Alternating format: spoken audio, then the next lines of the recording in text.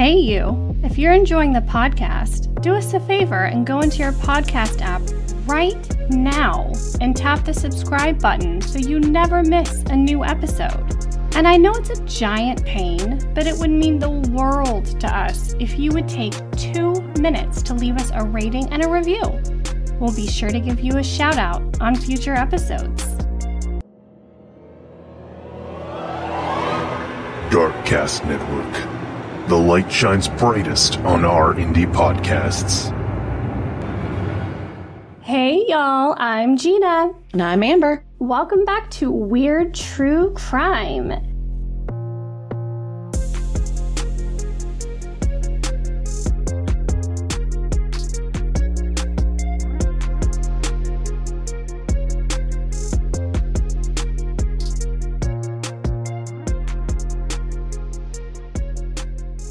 Since we are well into spooky season now, we wanted to do something a little different this week. Amber had the awesome idea to cover one of her favorite spooky movies and the tragedy that surrounded it, The Crow. The Crow premiered in 1993 and starred Brandon Lee, who was killed during the making of the movie. We're going to talk about all aspects of the film, including the story that inspired the original comic, Brandon Lee and his life, and all of the ominous, tragic things that happened during the filming of the movie. We're going to kick things off with talking about the background of the comic and the man who created it. So let's get into it. I'm excited about this. James O'Barr is the author of the comic. He was assigned the birth date of January 1st, 1960. And I say assigned because he was born to a woman who was in and out of mental institutions, jails and hospitals throughout her adult life. I saw sources saying that she was an alcoholic schizophrenic. It was during one of her many cycles of rock bottom, incarceration, rehab, and release that she had him somewhere in between Christmas Day and New Year's, quote, quote. James and his older half-brother were taken to an orphanage in Detroit where he spent most of his childhood.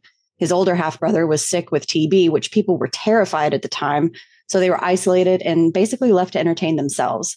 This is when James started drawing on anything and everything he could. Any coloring book he received in the orphanage was already destroyed, so he would pull down flyers and just take to drawing and stuff on the back of them. They were adopted late into his childhood, probably around the age of 7, but unfortunately, things did not get much better. His adoptive father was a bus driver for the city of Detroit, and his mother worked for IHOP.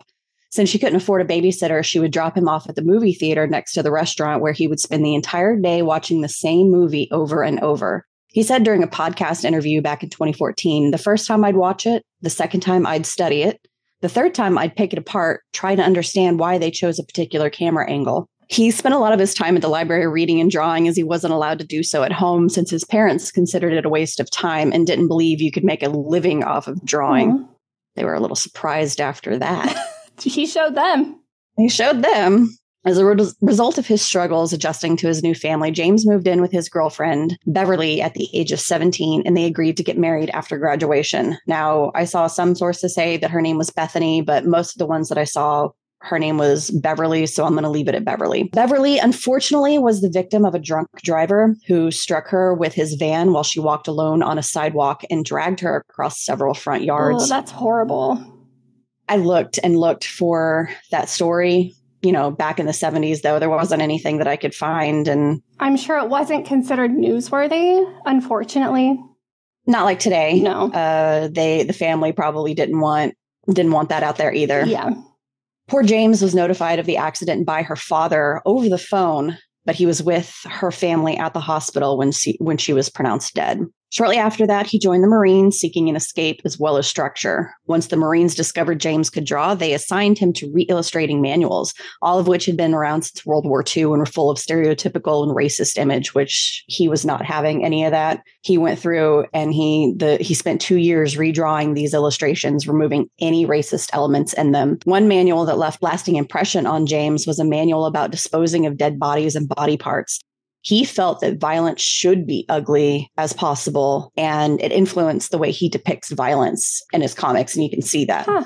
So after 2 years, his adoptive father passed away. He received an early discharge, and he headed back to the States with the full intention of seeking revenge against the driver of the van that stole Beverly from him. Unfortunately, or fortunately, depending on how you want to look at it, the driver had already passed due to natural causes. I mean, that is sad, but at the same time, I think it's good he didn't go through life trying to get revenge on someone. Like, it's not the closure he wanted, but it is some sort of closure. He was definitely seeking closure. He was going through a severe self-destructive phase. Of course. There was times where he was stationed in Berlin and he would go to the bar at night and just get into bar fight after bar fight. I can't really blame him. Unfortunately, that's how men especially deal with their trauma. Their trauma. So thankfully, he kind of readjusted and turned to his drawing, and he created this comic as sort of an outlet for that grief and pain. O'Barr has said many times that writing The Crow was influenced in part by the tragic loss of his fiancée, Beverly, but also in part by a news story published in 1909 where a couple was killed over a $20 engagement ring.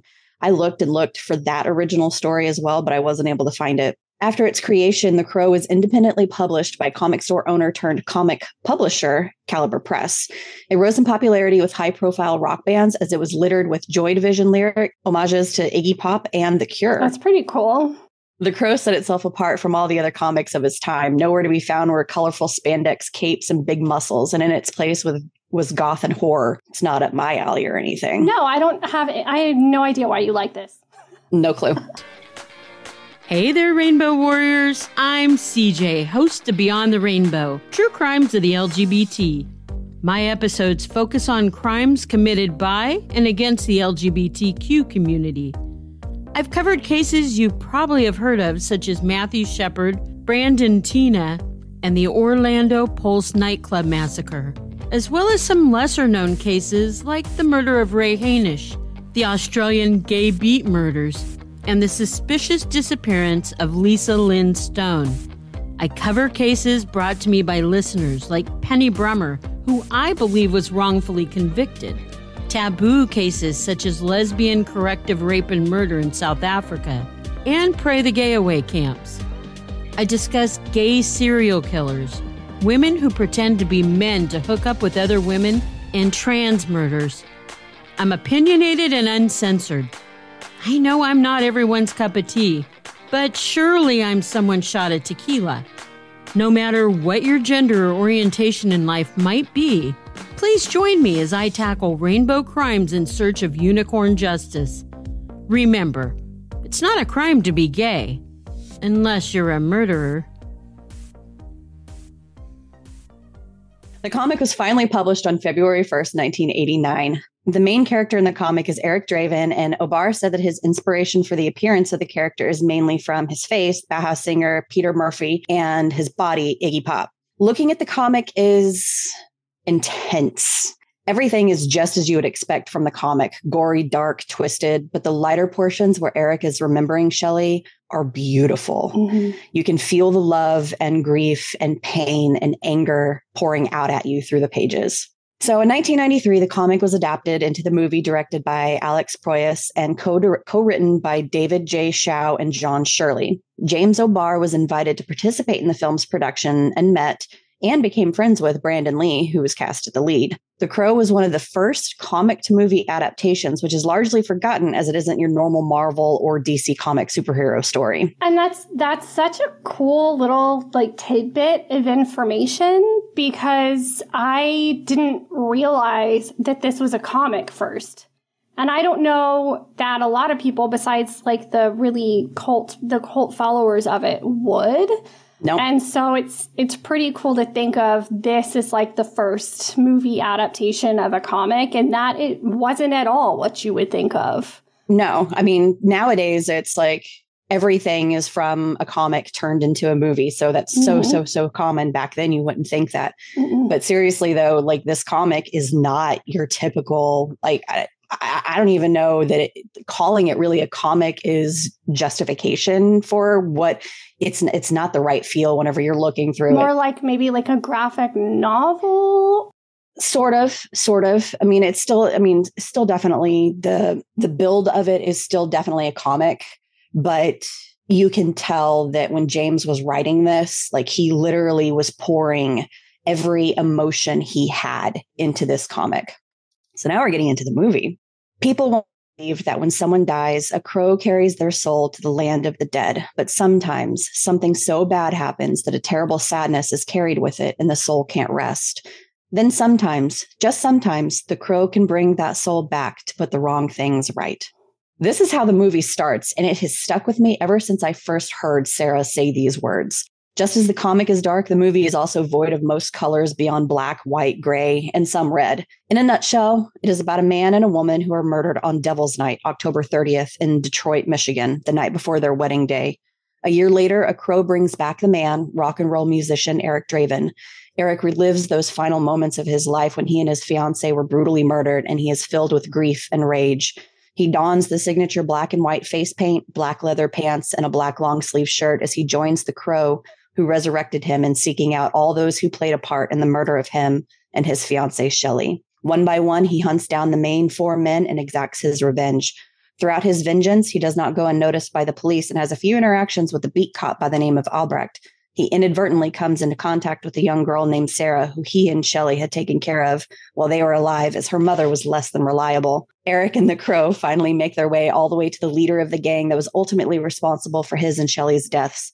I won't spoil the ending, but Eric is finally able to rest and be with his beloved Shelley. Having rewatched it recently, it sticks with you. And Brandon did such a good job of bringing in that emotion and just that raw pain. He deserves all the credit in the world for what he brought to that role. Absolutely.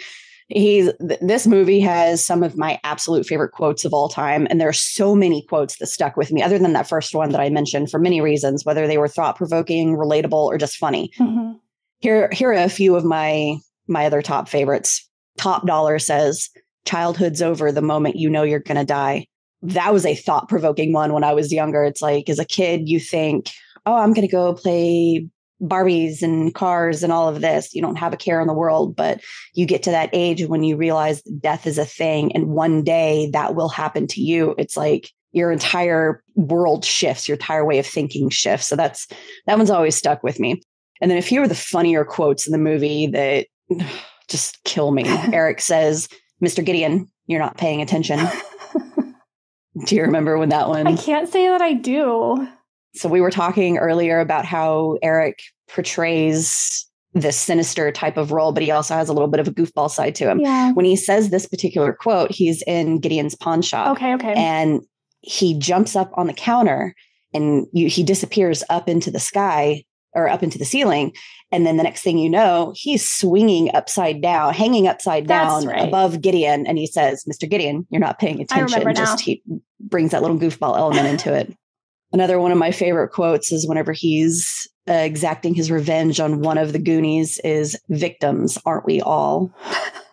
I actually have this one tattooed on me. In the movie, it's from a song lyric because Eric's band, Hangman's Joke, this is one of the lyrics in there. It says, "It can't rain all the time." What a poignant phrase. It's very simple, but it says a lot. Everything sucks, but it's not always going to be this bad. Things will get better. And this is coming from a person who's exacting revenge on the on the murder of his fiance and himself. And he's even saying, hey, it can't be bad all the time. If he can feel that way, then shouldn't we all be able to feel that way? Think. Yeah. Sarah is the narrator. She had that first quote. And then she says another one that definitely stuck with me as well. "If the people we love are stolen from us, the way to have them live on is to never stop loving them. Buildings burn, people die, but real love is forever." Yeah, that's a really good one too. Yep. I had mentioned that Sarah, the young girl, her mom was less than reliable. Eric intervenes with her in the movie, and he says something to her. "Mother is the name for God on the lips and hearts of all children." As a mom, I watched this movie before I became a mom, but now being a mom and having that just oof, that's an oof right into the feels. Watching him say that to her and the look on her face, like, oh God, I've messed up so hard. I felt like that was a very big moment in the movie, because not only is he trying to seek out revenge for his own selfish reasons, but he's also trying to help this girl. Well, when he was alive, him and Shelley looked after Sarah. Right. So even in death, he's still trying to look after her and help. So, okay, after all these quotes, I'm going to end it with another one of my favorites, just like one of those simple, like small, touching moments. Sarah says, "What are you supposed to be, a clown or something?" And he replies, "Sometimes."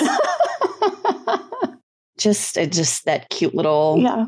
As with all paper to screen adaptations, there's always going to be differences. There's some things that you have to write out due to time constraints, due to physical incapabilities of portraying it, or just to make the story make a little bit more sense if you're putting it on the big screen. So some of the most notable differences that I know that are from the comic to the movie, the main one is something that I actually didn't really know until I got my hands on the comic and was doing more of this research into the story. There's a character in the comic called Skull Cowboy. This character was cut primarily due to Brandon's passing. Okay. So the Skull Cowboy was to be played by the actor Michael Berryman. Most of his dialogue through the movie had already been recorded, except for his dialogue with Eric. So when he passed away, they had to obviously make some cuts. So in the comic, the Skull Cowboy is basically serving as Eric's guide throughout his seeking revenge.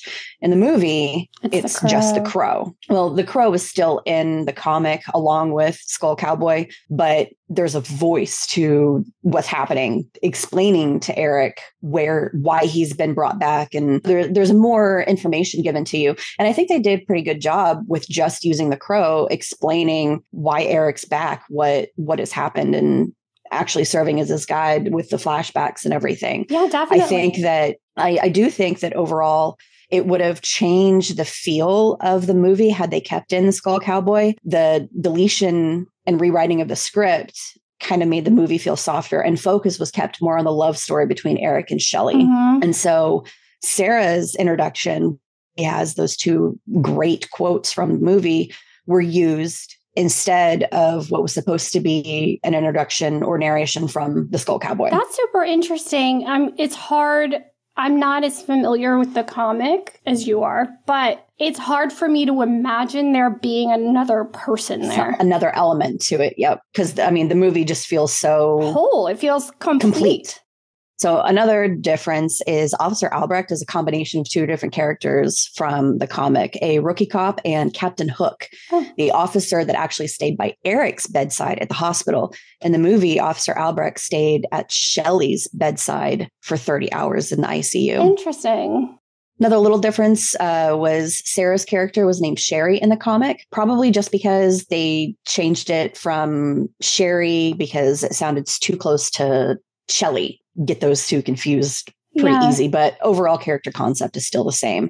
The last one would be Top Dollar became the main villain in the movie, where he's just actually a supporting gang member with his own crew in the comic. Yeah, again, I can't imagine Top Dollar not being the head honcho behind all of the nonsense and the garbage. And there's obviously more subtle and not so subtle differences, but those are the ones that stand out the most to me. As someone who is familiar or more familiar with the comic versus the movie, do you feel like any of those changes made any sort of negative impact on the movie?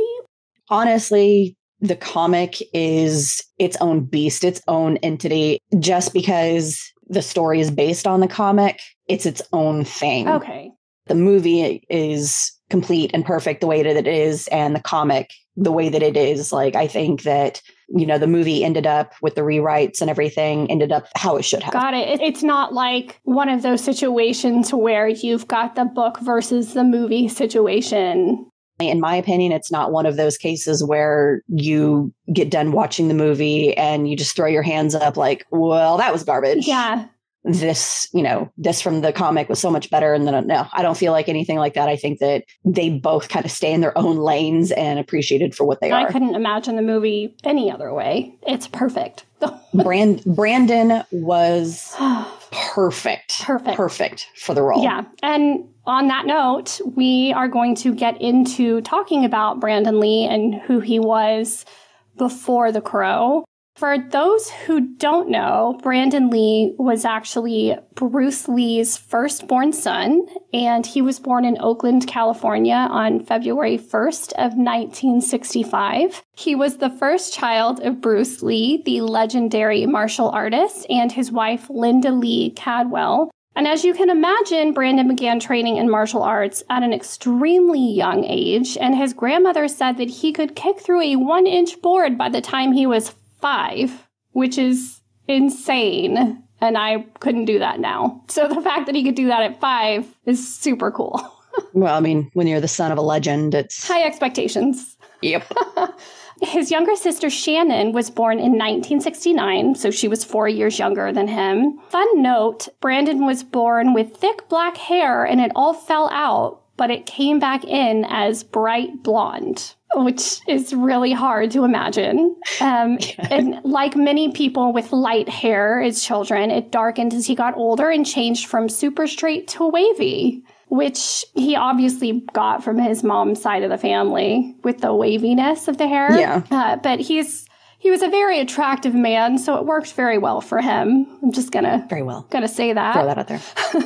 Shannon, Brandon's sister, said that he moved a lot like his father, and he learned so easily and he could do things after being shown the first time. The family moved back and forth between California and Hong Kong for Bruce's career. And unfortunately, when Brandon was 8, Bruce suddenly died in 1973 at the age of 32 in an apartment in Hong Kong. It was said that he had some sort of fluid on his brain or something. There's a lot of different stories about what actually happened, and I don't want to sit here and say this is what it was, because honestly, I don't really know which one to believe. But either way, Bruce Lee died at the age of 32, which is very sad because he was a very huge star in his own right. Of course, Brandon was very, very close to his father, and so after he died, he didn't speak for a while. And this was something that Shannon spoke about on the Bruce Lee podcast. She also said that after their father died, they went to stay in Canada with their aunt and uncle for several weeks while their mother went back to Hong Kong to sort through all of their possessions. And while they were there, their aunt decided that this was when Shannon should stop using her blankie, when her father just died. And this is a great time to take away a kid's safety net. Timing. Yeah. So Brandon got very defensive and protective of her and fought against this for his sister and got up and yelled at his aunt and was like, "How dare you take my sister's blankie from her?"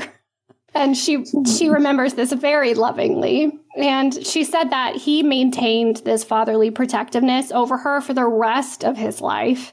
And he helped guide her and prepare her for high school and college, telling her to pick classes that interested her and then take more from there. Another funny thing that she said was there was this time when she was probably 22 or so, and she was in a room with him and a bunch of his friends. And his friends were talking about sex or something else like that. And after she left the room, he yelled at his friends for talking about sex in front of his little sister, even though she was a fully grown adult at the time. But I thought that was such a funny little remark and kind of showed who he was.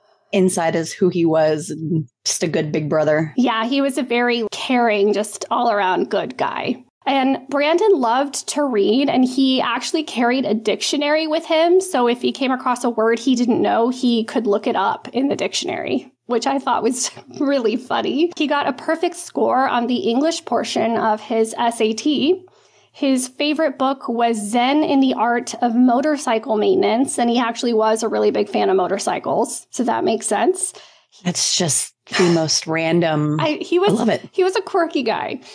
He was also very theatrical and loved telling stories. While growing up in Seattle, Brandon had a fort in their house with a padlock on it, and apparently he was allowed to lock it as long as his mother Linda had a spare key so she could get into it anytime she wanted to. And one day they heard meowing coming from the fort, and their mother found a kitten inside. And Brandon told her the story about how he found a kitten in the gutter that was near death and covered in fleas, and he brought it home to save it and nurse it back to life.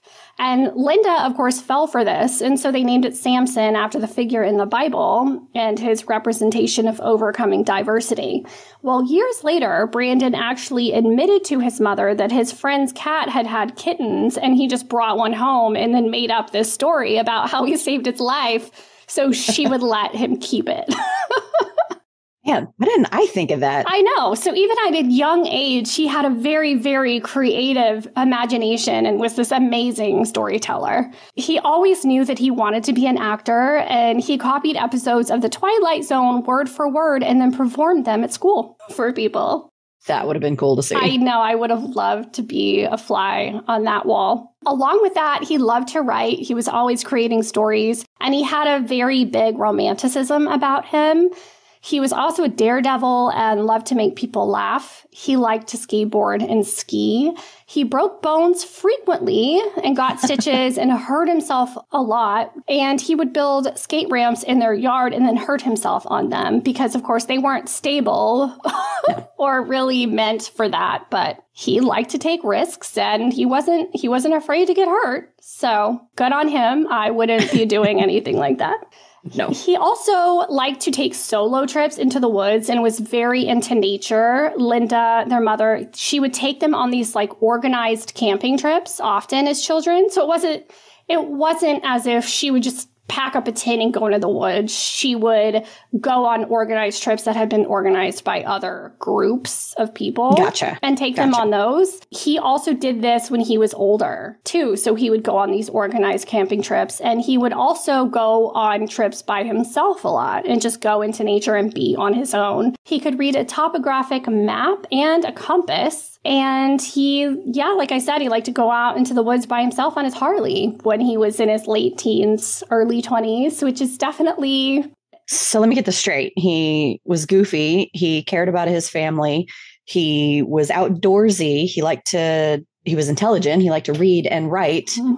Really? And he was pretty. That's a lot of good things. It's a lot of good things. Of course, he did have trouble in school and he acted out a lot. He was constantly challenged by other kids to prove that he was Bruce Lee's son. And this is something that followed him around for his entire life. Oh, yeah. He said in an interview with People magazine that he always had a knack for raising hell. So while he did have all of these good qualities, he also was a little bit of a bad boy. But I feel like that was something that people put on him and maybe not necessarily a reflection of who he really was. Yeah. He got expelled from high school in Los Angeles after he drove his car down the hill behind the school backward. Because going forward wasn't enough. No. He enrolled in another high school in Los Angeles, but he eventually dropped out and got his GED. He was just the creative type. School was not for him. He probably got tired of all the other kids giving him hell about who he was. And honestly, I don't really blame him. Because he wasn't the most studious guy, he only went to college for one semester at Emerson College in Boston. He spent a lot of his free time during that semester traveling to New York. He did drop out and he did plays around town in New York and got into theater groups to perform. He took acting lessons at Lee Strasberg Theater and Film Institute. And one of his big issues was that producers wanted him for their roles because of who his father was and for martial arts roles.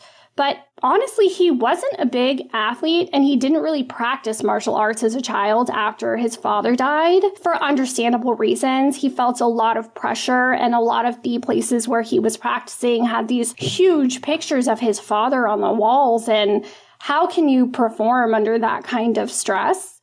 So he didn't do martial arts for most of his childhood and early adulthood. And he really didn't start finding an interest in it again until he was around 19 years old, which I completely understand. It's not until you get older and start finding yourself again that you can really probably find that interest or love for that thing again, because like as he was growing up, he was just constantly in his father's shadow. He had big expectations to live up to.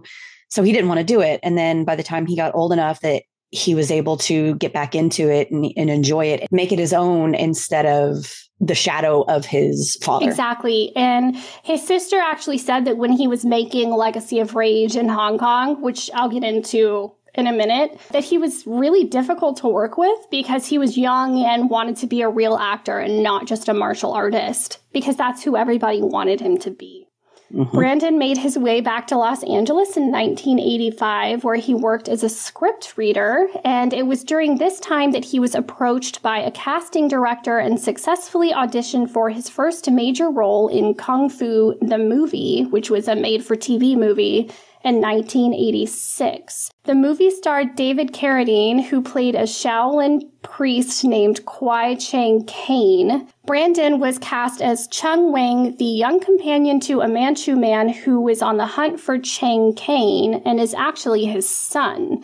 I'm not going to go into the plot details, but it's cool to note that the original idea for the pilot was created with Bruce Lee in mind. Brandon had to shave his head for the role and was a grasshopper type in the movie. His sister Shannon says that if he could have had his dream, this is not how he would have started. He was very resistant to take the role because he didn't want to follow in his father's footsteps, like we've been saying, and known for martial art. He did have a lot of confidence in himself and knew what he wanted to do. He knew who he was, but he didn't rely on that in any way and wanted to be his own person. He was really starting to establish himself as being separate from his father when he died. It just seems like everything was pushing him into the martial arts roles, however you want to phrase it, just wanted him in that role because they missed Bruce Lee. They wanted to have a replacement for him, but it's like he finally accepted the fact that he was going to have to do some of that to begin with, just so he could be who he wanted to be. Right. Brandon did make his way back to Hong Kong for his first starring role in the Cantonese movie Legacy of Rage, where he played a regular good guy with a girlfriend and a jealous, troublesome friend. The friend turns on him, frames him for a crime he didn't commit, and gets him thrown in prison for 10 years. Of course, his quote-unquote friend steals the love of his life while he's in prison. When he gets out, he learns that his girlfriend, May, is dead, but that she had his son after he was sent away. He exacts revenge on the friend and takes off into the sunset with his son at the end of the movie. The movie did well in Hong Kong and had a small audience in Chinatown areas in the U.S. He was nominated for a Hong Kong Film Award for Best New Performer for his role in the movie. While it still was a martial arts movie, he did get a lot of really good recognition in Hong Kong for it, and it was a great step in his career. And during this time, he was in a few other smaller roles, including a lead role starring in the Kung Fu TV series pilot, but it was never picked up for television. He also starred in a 1990 straight-to-home movie called Laser Mission. Fun fact, and this goes back to The Crow being the first comic book made into a movie. Stan Lee, the creator behind the gigantic Marvel world, he actually met with Brandon and his mother Linda in the late 1980s to discuss the possibility of Brandon playing the role of Shang-Chi, who is known as one of the most powerful fighters in the Marvel universe. And anybody who knows anything about Marvel has seen that Shang-Chi came out, last year? Last year or the year before? I don't know. The past couple of years have just been a blur. Yeah, I know. Well, Shang-Chi is now a Marvel character that we are all very familiar with. And so I thought that this was like a really cool fact that in the 80s, Stan Lee had looked at him and talked to him about playing this role. Yep. Stan Lee was determined to make a movie or TV series with the character, but networks weren't interested at the time because of the violence portrayed in the comics. And Stan Lee felt that Brandon was perfect for this role, and he had a great hope for him, saying that he would be a future star, which he definitely would have been. Yes, definitely. Were he still with us. Brandon was also offered a role where he'd be playing his father in the movie Dragon, the Bruce Lee story, but he turned it down, saying that it was awkward to play his father and not wanting to portray the romance between his parents, which, yeah, would be really weird. don't kids have nightmares about that kind of stuff anyway? Like, why? Yeah, no, I don't want to pretend to do that in a... No. Nope. Good call. It was his role in Legacy of Rage that ultimately led him to being sought after by movie producer Robert Lawrence and cast in his next role in the States, which was Showdown in Little Tokyo. This movie co-starred Dolph Lundgren. The two play cops who are partnered to fight against the Yakuzas, which is an organized crime syndicate that originated in Japan. The movie didn't get many positive reviews, but it was still a good step in his career because the producer, Lawrence, saw his potential and brought him into the development of his next film, Rapid Fire. Brandon got to be involved in every aspect of the making of Rapid Fire, including story and character development, and connected deeply with the character because of the loss of the character's father. He even choreographed most of his own fight scenes for the film. Lawrence compared Brandon and his father, Bruce, saying his father had a burning intensity on screen. Brandon's more fun. He's freewheeling, hip, and tongue-in-cheek. It was during the filming of Rapid Fire that he landed the role of Eric Draven in The Crow. He was so proud of his work with Rapid Fire that he told the Baltimore Sun that he'd like to be able to show it to his dad and that he was proud of what they'd accomplished within the framework of the action-adventure formula.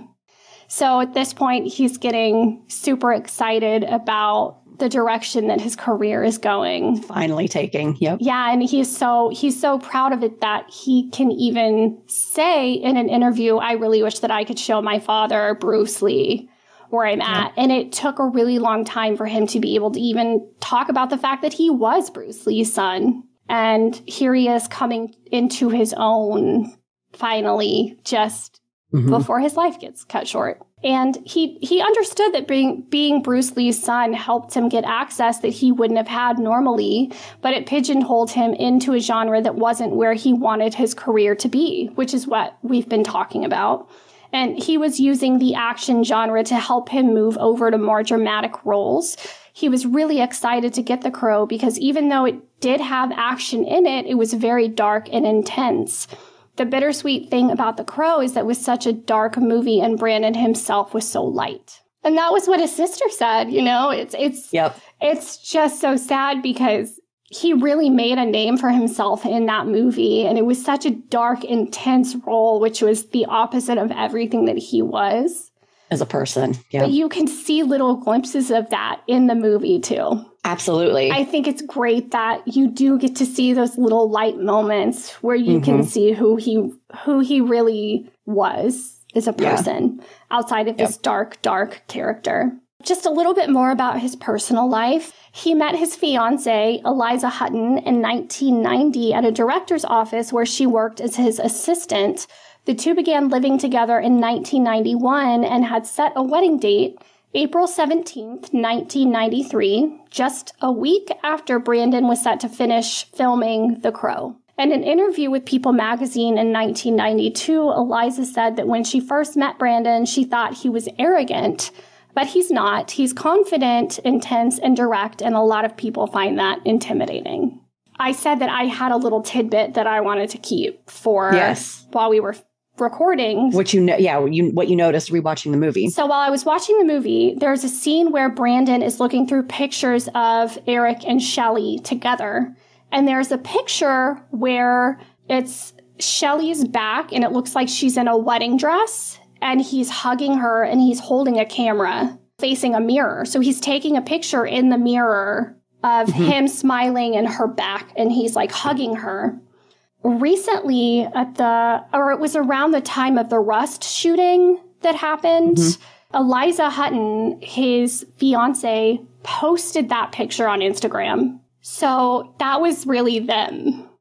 Oh, my heart. When I was researching, I saw that picture that she had posted. And then when I was rewatching the movie, I saw that picture in the movie. I'm going to have to go back and catch that myself now. Yeah. So just a little real life to movie. I'll I'll touch on that in a little bit. Reminds me of something coming up. So another note, he had a very philosophical viewpoint of the world. He went on a camping trip when he was about 19 or 20, and he ended up in a meadow when a rainstorm hit. His tent was old and had holes in it, and while he was sheltering, he wrote journal entries, which he did a lot. So I just have a little quote that I want to read from one of his days because it just shows how dramatic he was as a person in his writing. And remember, this is as a 19 or 20-year-old. So here it goes. Day 5, I'm depressed again. This trip, which was supposed to save me, is failing. I'm having extremely fatalistic feelings.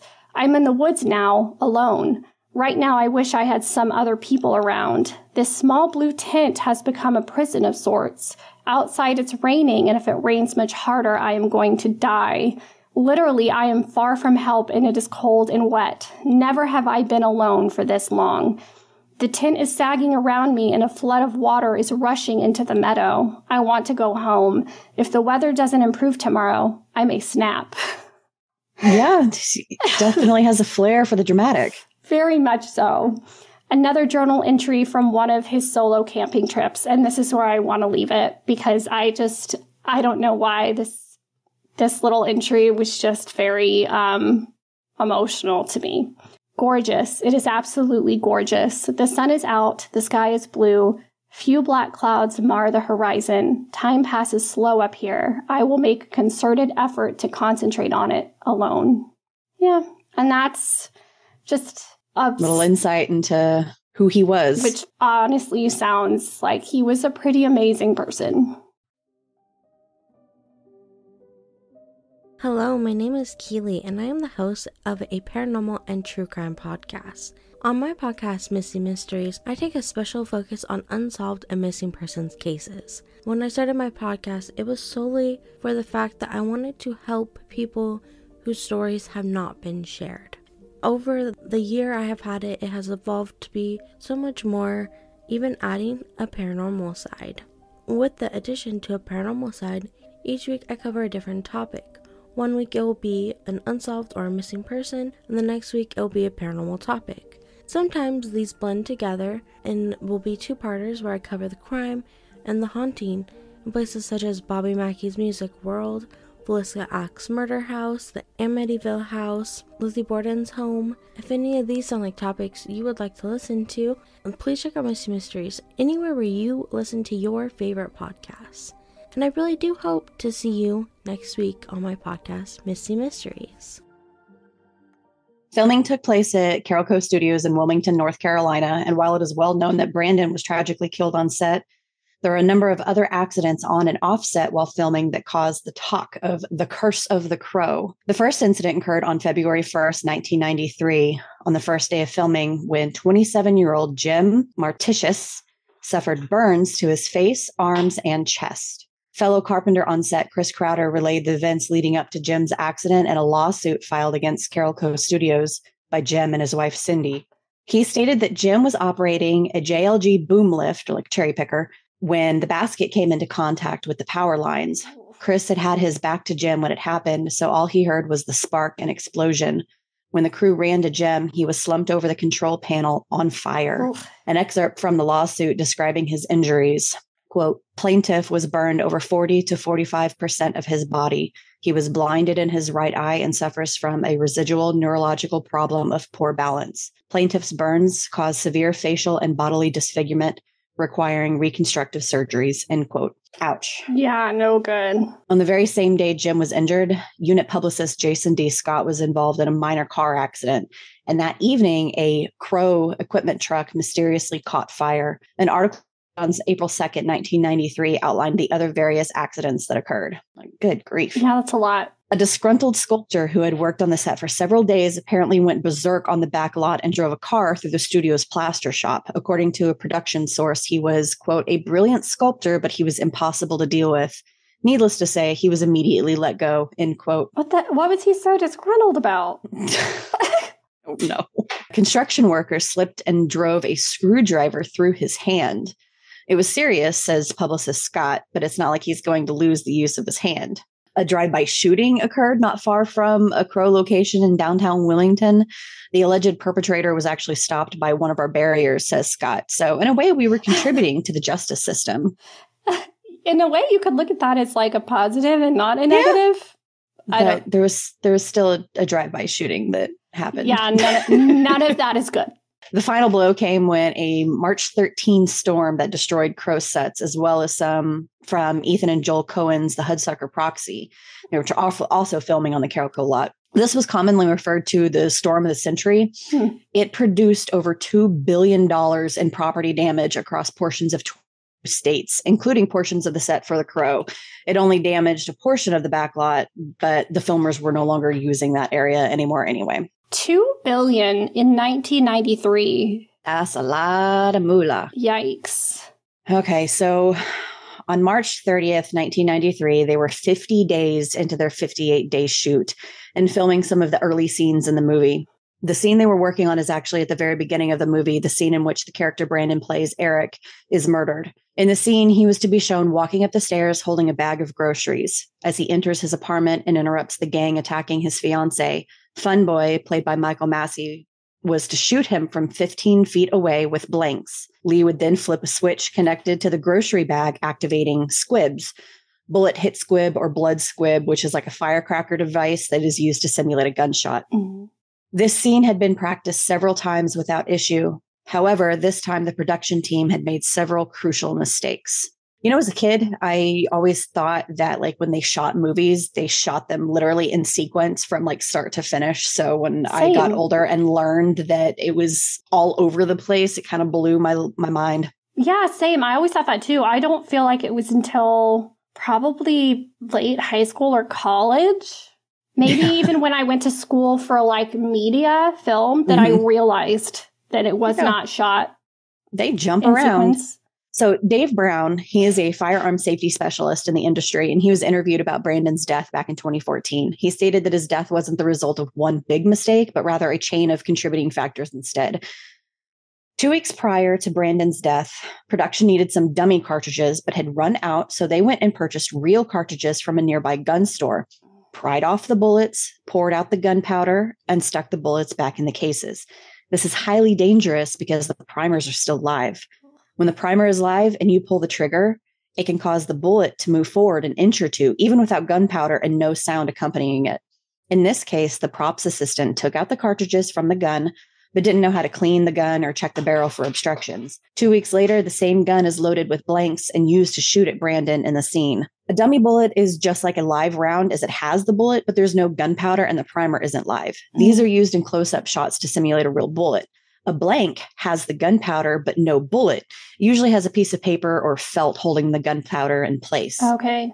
In this case, there was no firearms expert on site to help make sure the gun was over before being used, or to be sure to instruct the actor that was firing the weapon to aim to the side to cheat the angle so the firearm isn't pointed directly at the other actor. When actor Michael Massey, Funboy, fired the gun at Brandon, the blank caused the bullet from the dummy to be dislodged and propelled it out of the barrel of the gun with the same explosive force as a real cartridge. Of course, to the crew, everything played out as it should have. Massey fired the gun, Brandon was hit, blood sprayed, and Brandon fell down. It was only when he didn't get back up that they realized something was wrong.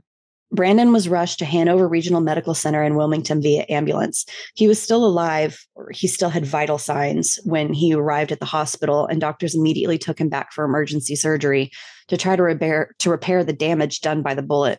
It had created a quarter-sized hole in his lower right abdomen. It perforated his stomach and hit other vital organs before resting next to his spine. Despite their best efforts, the doctors were unable to repair the damage caused, and Brandon Lee was pronounced dead at the hospital at 1:03 p.m. on March 31st, 1993, 12 plus hours after the shooting. Brandon was laid to rest next to his father in Lakeview Cemetery in Seattle, Washington on April 3rd, 1993. Oh, it's so sad. So naturally, production was immediately halted after Brandon's death, but the question of whether or not they were going to finish the movie came up right away. For the director, Alex Proyas, the decision was extremely difficult as he had gotten close with Brandon over time. The question really wasn't whether or not they could finish the movie. Most of Brandon's scenes were already completed. It was if they should. Yeah, that makes sense. So Eliza, Brandon's fiance, played a vital role in the decision to finish the movie. She felt that Brandon ultimately would have wanted the movie to be completed, so she agreed to have them finish it, and they pressed on. So when you said earlier that one of the photos you saw in the movie was actually of them, makes sense now. Yeah. Proyas himself took to rewriting the script, as the unshot scenes were meant to focus on Eric and Shelley's love and devotion to each other, and to fully explain the motive behind Eric's back from the dead revenge. At the time of Brandon's death, they were only 8 days from wrapping, but for the few scenes left to be completed, they used a handful of different techniques. A noted example is the scene in which Eric sports his signature makeup for the first time. They used stunt performer Chad Stileski to stand in for him, and then previously recorded footage of Brandon's face was digitally grafted onto Stileski's body in post-production. It worked pretty seamlessly, as Stileski was Brandon's stunt double throughout the movie anyway. The original scene in which Brandon was shot and ultimately killed was not in the final release of the movie either. Instead, they re-recorded the scene using stunt doubles and used the same digital grafting method as described before, when you could see his face. Unfortunately, after his death, Paramount Studios declined to pick it up, and many other studios refused to produce the film as they said it would be too difficult to propose to the public. Eventually, it was picked up by Miramax, who added a dedication in the ending credits for Brandon and Eliza. That gets me every time I see the end of that movie. Same. As for the actor who played Fun Boy, Michael Massey, he was so messed up after Brandon's death that he left acting for a year. And even up until his death in 2016, he had never watched the movie himself. I feel so bad for him. It's, it's just this horrible accident, and he had to be the one to pull the trigger. And then he has to just deal with that for the rest of his life. Would have messed me up too. Yeah. I don't know that I would have been able to watch the movie either. No, not at all. I'm just knowing. I mean, you wouldn't, even knowing that that scene isn't him in the released version, there's no way you'd be able to make it through that. The Crow was finally released on May 11th, 1994, grossing over $11 million opening weekend at the box office. It had an original $15 million budget that was later increased to $23 million after the passing of Brandon, when they had to use the digital grafting to complete the movie. The movie has made a total of around $93 million worldwide. I'm surprised it's not more than that. I'm not, though, because I knew of the movie. I mean, obviously it wasn't a movie that I was able to watch when I was super, super young. My parents aren't that crazy. But when I was introduced to it, I mean, it became my favorite movie and I was obsessed with it. But most of my other friends, most of the other people that I knew, they had no idea this movie even existed. That's true. To be honest, I think you're the one who introduced me to this movie. I would not be surprised. Thinking about it now, I'm pretty sure you are the one who introduced me to this movie. You're welcome. Thank you. Glad I could contribute. So that's the story of Brandon Lee and the Crow in a nutshell. There's probably a lot of stuff that we didn't cover, but there are a few other little miscellaneous things I want to touch base on. James O'Barr noted that nearly all the money he made from the film was donated to children's charities, and he had nothing to do with the subsequent sequels or the TV followed. But he is a consultant on the reboot movie of The Crow starring Bill Skarsgård. Since he became friends with Brandon on the set of filming, he didn't feel right profiting off the money made from the unexpected success of the film. Which I appreciate, but I also don't know how I feel that there's going to be a reboot. I love Bill.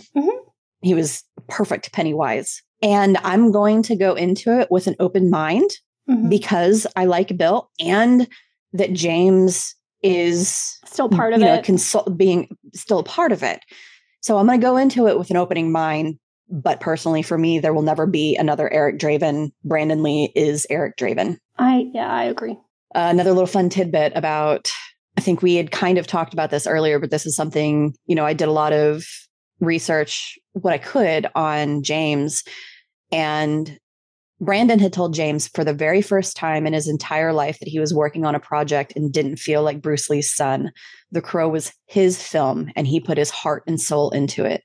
One of my favorite things that James has said in regard to the sequels that came out, however, was that he was against them and felt that they would cheapen Brandon's legacy in his mind.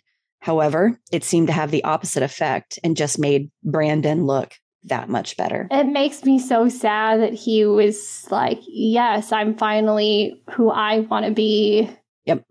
Everything was falling into place for him. And I've got a few quotes from fellow actors and other members on set. Rochelle Davis, who was 13, who played Sarah, said, quote, He was one of the nicest people. The only thing I didn't like about him was he didn't like dogs. He hated them because he said they always bit him. Me and my mom told him we were going to get him a dog for his wedding, and he said he'd walk it. Oh my gosh. I agree. Dogs are the best. How do you not like dogs? I love his response. Gonna walk it. I'm gonna walk it. W-O-K. Yeah. I'm gonna walk it. Another quote, Jeff Most was one of the co-producers of the film. Before we went to Wilmington, Brandon was so pleased. I remember him saying, whatever happens with this project, nothing is as important to me as the fact that I am playing Eric Draven. This is my finest character. And it was. Oh, yeah, it was. I mean, he didn't have a very long career. No. But by far, I don't know. He could have done something later in life that would have blown my mind completely, but I feel like this would have always been my favorite project of his. For a lot of reasons. Yeah. Let's see. Lance Anderson, Brandon's makeup artist on set, said, while doing Brandon's makeup, I had to keep low key because if I started talking, it would set Brandon off on a story. And we would be in for an extra half hour of makeup. He loved Game Boy. He was addicted to it. I'd be painting these delicate lines on his face and he'd hit a point on the game and it would be time for a cleanup job. So I can just imagine him playing the game, getting into it and like flailing and having. I think it's funny because it also shows him as kind of just like a typical boy, sitting there playing this game while he gets his makeup done. And then he twitches and he's got a line like coming up his face. And then it shows that goofy side of him that we were talking about earlier. Mm-hmm. Final quote. This is actually from James O'Barr himself. When he filmed the sequence coming out of the grave, it was 5 degrees. They had to put alcohol in the rain machines to keep the liquid from freezing. And all Brandon had on were his pants. But he did the scene over and over until he got it exactly as he wanted it. He was a hell of a trooper. It just shows he was dedicated to this role and he was determined to make it great. And in my personal opinion, he did. He did. It's a great movie and it's always stuck with me since you showed it to me the first time, but even just the rewatch, especially being older and rewatching it, you can appreciate it that much more for what he did with that role. Yep. And you can tell that it really meant a lot to him. And that concludes the story behind The Crow and Brandon Lee. If you're a fan of the movie and Brandon Lee, reach out to us and tell us why this movie resonates with you. Be sure to follow us on Instagram, Twitter, or TikTok. Our handle is @WeirdTrueCrime. We'll be posting pictures from the movie and of Brandon there. I found some really, really great ones from some of those People magazine articles that I hadn't seen before that just show him in just the best light. One thing that we'll include is the picture of Brandon was laid to rest next to his father. And there's a picture of both of their headstones. And we've got a picture or written what the inscription is. And the inscription is really amazing, too. It really is. And yeah, like Amber said, we'll be sure to include all of that on all the socials. And I'll get it on the website eventually as well. So you can find us there, too, at Weird True Crime. And yeah, it's being updated slowly but surely. But definitely make sure you follow us on all the socials because that's where everything is constantly getting updated with new information all the time. Be sure to check in on Halloween Day to listen to the Halloween sleepover stories with all of the different podcasts in the Darkcast network. It's going to be super awesome, and you will get to hear a fun-ish story that I tell about the haunted houses that Amber and I grew up in. So make sure you come back and check that out and listen to all of our other fellow podcasters tell their fun, spooky stories. And until then, stay safe and get spooky. Bye. Bye.